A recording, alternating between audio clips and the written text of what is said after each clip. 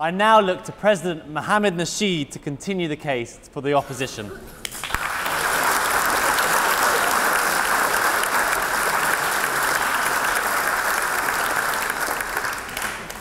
Good evening, Mr. President. Good evening, honorable members, ladies and gentlemen. It's lovely to be here in Oxford again. The last time I came here was in 2010. Then I was the president of the Maldives. Since then, much has happened. I've been toppled in a coup, sent to jail again, and now again back in England in exile, having been granted political asylum by Her Majesty's government, and thank you, Her Majesty, for that. The Oxford Union has very kindly put me up at the Randolph Hotel. I'm glad they choose that hotel rather than the hotel located in the former Oxford jail, which would have been too much of a home from home.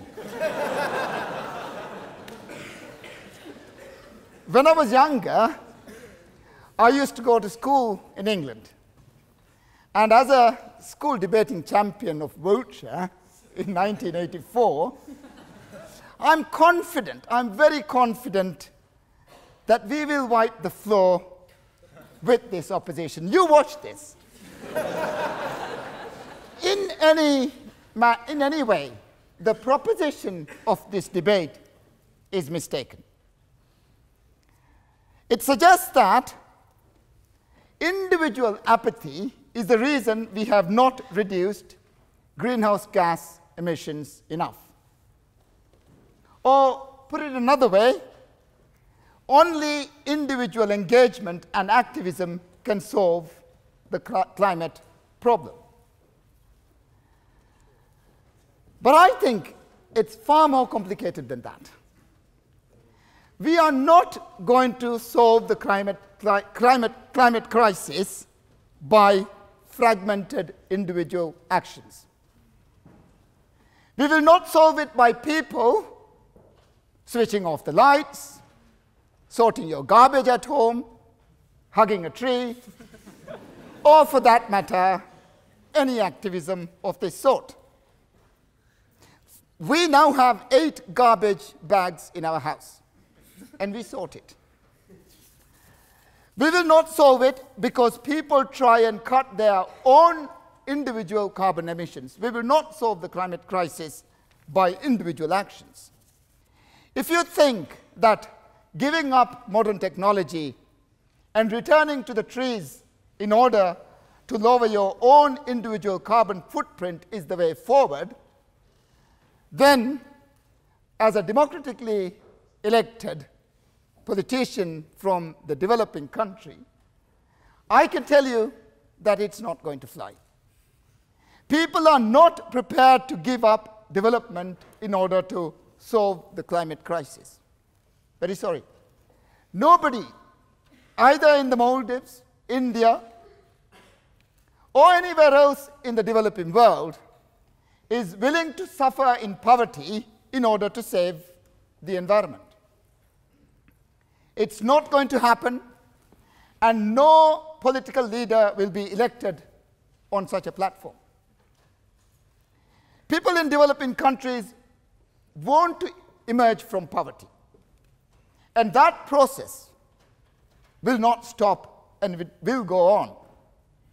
The only question is, are we going to do it by destroying the planet in a dirty manner with cumbersome Victorian technology, or are we going to do it in a cleaner manner?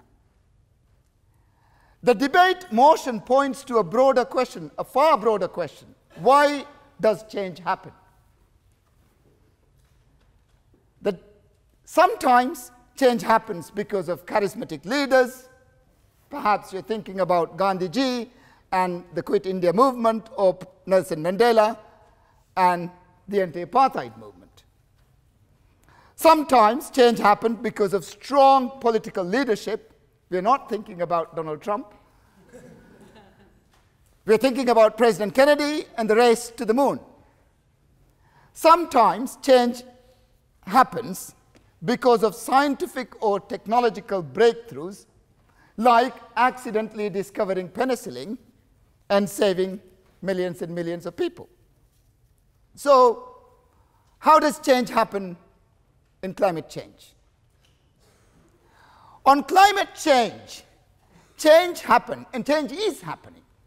The decisions by German politicians, and yes, of course, through pressure from voters,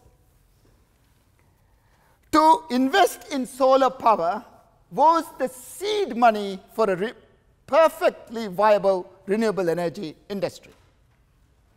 It's the feed-in tariff system, nothing else, by the Germans that got renewable energy as an industry flourishing. Soon we found Chinese manufacturers got on board and the price of renewable energy collapsed.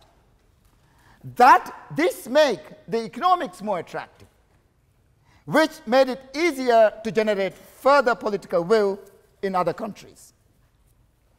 So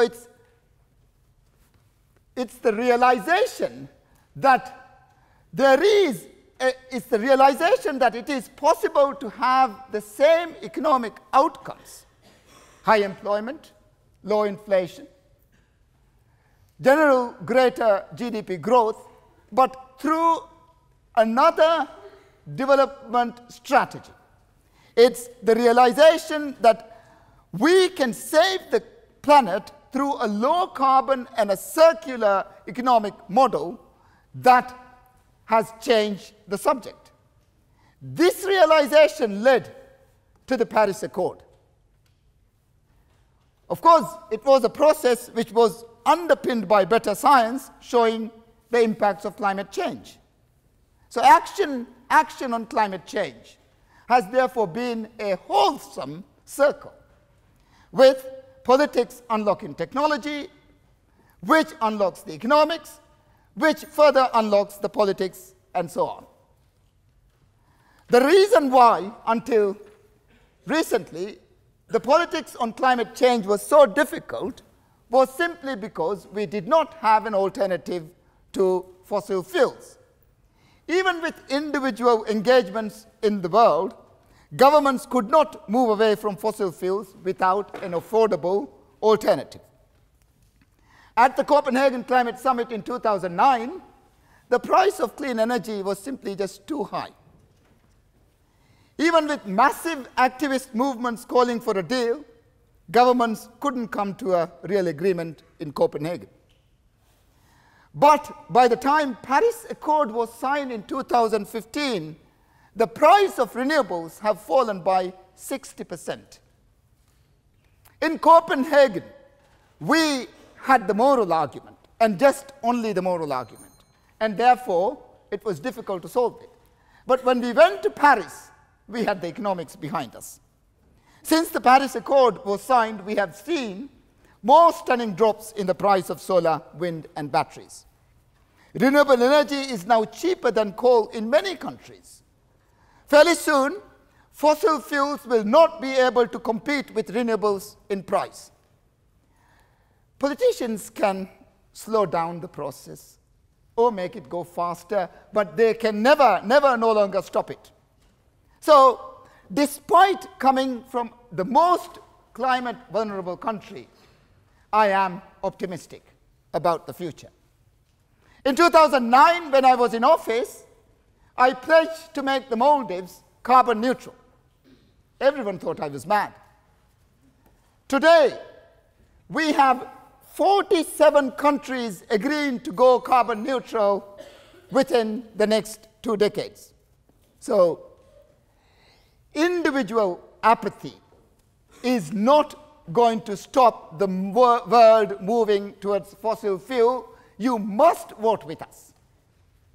Individual apathy can remain, but we will go forward, and we will change the planet, and we will save the planet, and it can be saved. The clean technology horse has bolted its stable. You should join political parties, lobby them to formulate and propagate the complete low-carbon development manifesto. So we need collective action, and that's called politics. We can change the world not when we act alone, but when we act together. Thank you.